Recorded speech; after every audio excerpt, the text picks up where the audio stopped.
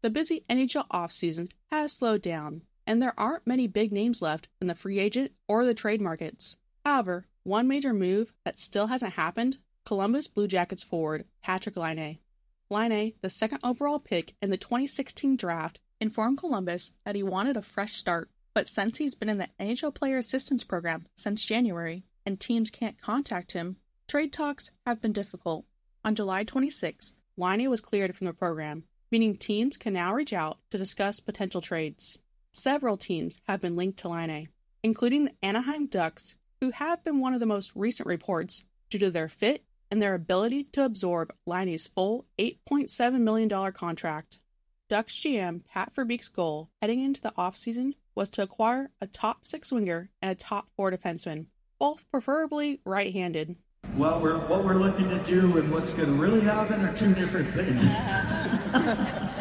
While Dumoulin isn't a top 4 defenseman, he will likely fill that role for the Ducks. So you could say that box is checked.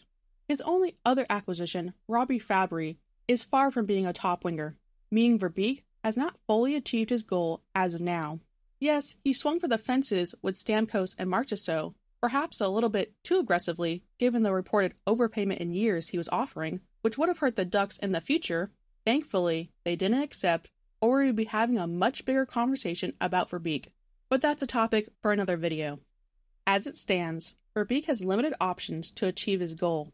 The remaining free agents aren't top 6 caliber, leaving a trade as his only viable option. Laine, when healthy, is one of the best top 6 wingers available. So why would Laine be a perfect fit for the Ducks? You know what the Ducks struggle with? Scoring goals. And you know what Laine does when he's healthy? He scores goals. And here's Patrik Laine. I'll take it from here. Around the head. There's Doc trying to get back into play. Nice move on DeHaan. Again, while healthy, Laine is more than a point-per-game player. His age also aligns perfectly with the Ducks' timeline. He's a year younger than Troy Terry at 26. He would immediately slot into the top line. So what would a Laine trade even look like?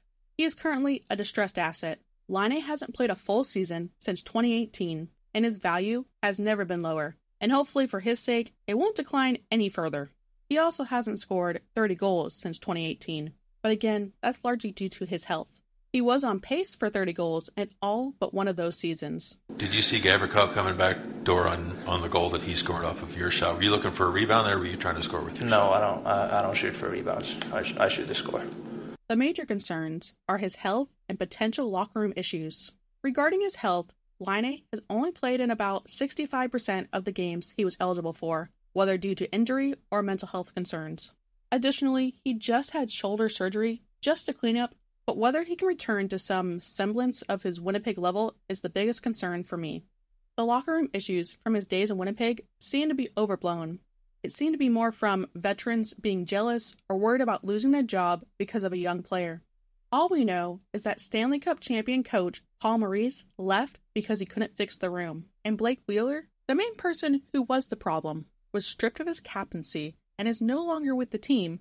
Since being traded to Columbus, there haven't been any reports of Laine being a problem, at least that I can find. I talk to your teammates, they love you, you're a likable guy, you're funny. There's a lot to you, Patrik, so to see you get comfortable and show us who you are, it's been fun to see that this year. Yeah, thank you. But if there are any issues, you know who would be the best person to mentor him? Someone who is also Finnish, was traded from Winnipeg, and has given him praise. Patrik Laine, now a kid, 3 years into the league. Do you ever talk to him? Absolutely, and actually I talked with his father too, and he contacted me at the time when he was struggling a little bit and asked some advice. Oh yeah, the Finnish Flash himself, Teemu Selanne. Of course, if the locker room problems are truly a problem, you can't bring him in, even if the cost was free. Locker room chemistry is what makes Stanley Cup champions. Columbus's GM has stated he wants a hockey trade when it comes to Laine, meaning he wants a roster player in return with no salary retention on Laine's contract. The Ducks are one of the few teams that can make that deal happen without involving a third team.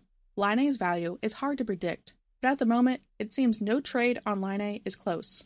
Just like how Verbeek likes it. To be clear, the Ducks could beat just about anyone when it comes to an offer for Laine. And I think my trade idea is probably a bit of an overpay for his value, but the highest I would be willing to go would be a third-round pick and Lacombe. I like Lacombe, and I think more than most people. He got a bad rap playing with Fowler and playing on his off wing for a majority of the season. I think he has top 4 potential in the right situation. That said, we have so many deep prospects, and for me, he is at the bottom of the list for left-handed defensemen. So just like we did with Cutter, we would be trading away the depth of our deep prospects for a position we need. I would prefer not to give up Lacombe. I would instead rather do Strome and a 3rd-round pick, but I don't know if Columbus would want that. They are a young team just like us, so maybe they would actually see value in Strome. Again, I like Strome as a person, great dad energy, and well-liked in the locker room, but the hockey part is no bueno.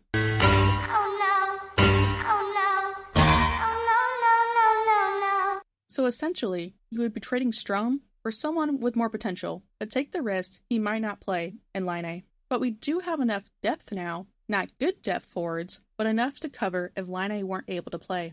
You could also include Vetrano if Verbeek can't see an extension working out, but Frankie wants to stay, so no Frank. Now, Laine obviously has a 10-team no-trade clause. Maybe the Ducks are on that list, and this video is for nothing. Or maybe Laine is so eager to leave Columbus that he'd waive his no-move clause if the Ducks are interested. I think it would be a mistake not to pursue this and go after Laine. But I'm literally just a girl who likes hockey. What do I know? Double Hockey Sticks just dropped a new collection for their birthday. So wish her a happy birthday by going to check out the new collection on her site. And while you're there, you might as well go check out the rest of the merch too, because there's a lot of good stuff. And rumor has it, hopefully I can say this, but she's about to be in the Ducks team store an awful lot next year. So you know it's some good quality. This ad read was also part of my birthday present to her, so help me make it a good birthday gift by going to actually check out the site, or at least consider following her socials on Insta and Twitter. Go like some posts and help push her into the algorithm, because she is doing some big stuff to help change the culture of hockey. She has become one of my good friends this year, so happy birthday. With all the cap space the Ducks have, it would be a low-risk, high-reward trade. If it doesn't work out, Laine is off the books in 2 years, which lines up perfectly with many of the Ducks prospects needing new contracts.